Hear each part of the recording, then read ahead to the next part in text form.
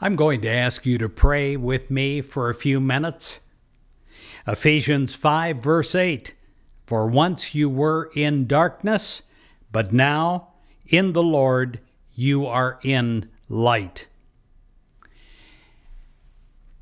I greet each day with joy and overwhelming expectancy because I know the truth about me, dear God. I am a beloved child of God.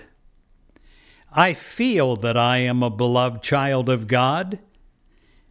And knowing that this is true, God, I can't help but be an example of joy and serenity to everyone that I meet this day. I am, with your power coming through me, a divine light in expression.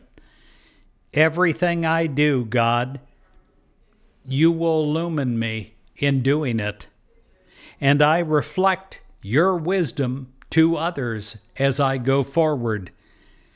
I thank you, God, that I am a divine light in expression, that you allow me to do this, that you have imbued me with life and spirit. And God, I have the assurance of knowing that I live every moment of my life in your presence, and it is divine. I am divine love in expression because of your love, God. And your love comes through me. And with you as the source of my love and all love, I express patience and I express understanding to others. You, God, give me the power. God, you are my light. God, you are my life. God, you are my love.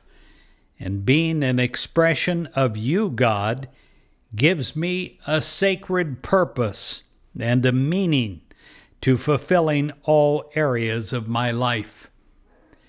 I feel it today, God. I am your beloved child. I am a beloved child of God. In Jesus Christ's name, I pray.